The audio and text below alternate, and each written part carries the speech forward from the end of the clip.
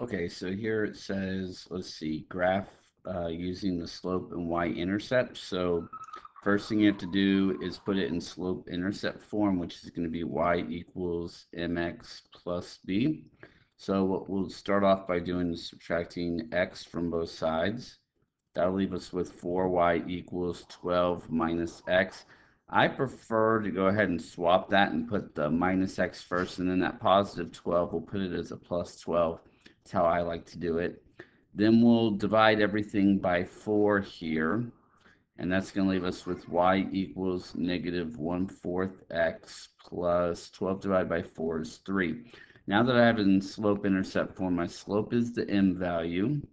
So my slope is negative 1/4, and then my y-intercept, so by definition, you let x equal 0. If I let x equal 0, y is going to equal the 3 right there. So that's my y-intercept. So it looks like this is the line you graphed.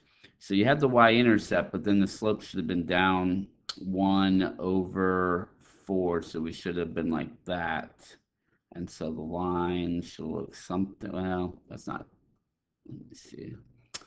I'll use my tool. That'll make it a little bit easier. Okay. So your line will pop up something like that. So, all right. Hope that helps.